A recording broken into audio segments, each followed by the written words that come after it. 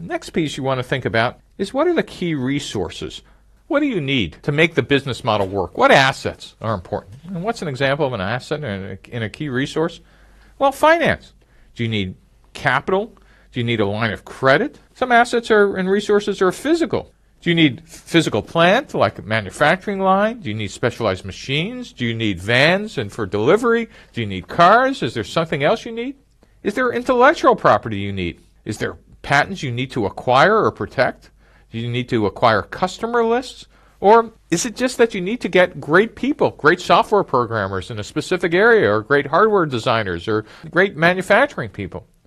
And then finally, again, the interaction between intellectual and human capital that's another key resource. What specifically do you need to do to keep these people, and who are they?